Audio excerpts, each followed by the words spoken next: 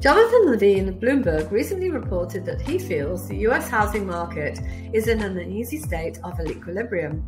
Yes, demand has plummeted as mortgage rates hit a 2-decade high, but prices haven't declined, much in part because supply remains correspondingly low.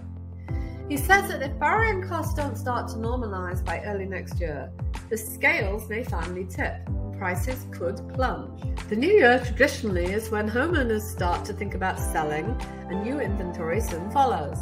Mr. Levine states in his article that this is a time-honored tradition that draws on some smart strategy and a good bit of industry law.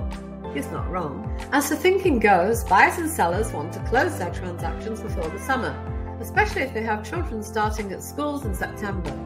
Homes do tend to look their best in spring, enticing potential buyers with colourful pictures, blossoms, and plenty of flowers, adding to this curb appeal.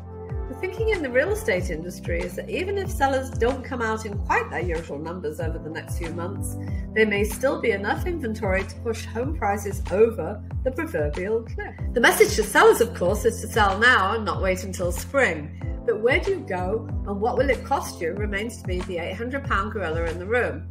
For those who have enough equity, cash, or already own a second home, it's definitely a strategy worth considering. But for others, not so much. You may well want to find out what your home is actually worth at this time and figure out how much equity you do have and not rely on the guesstimates that all the online algorithms. After all, only you know what work you've put into your house or those projects you never got around to doing.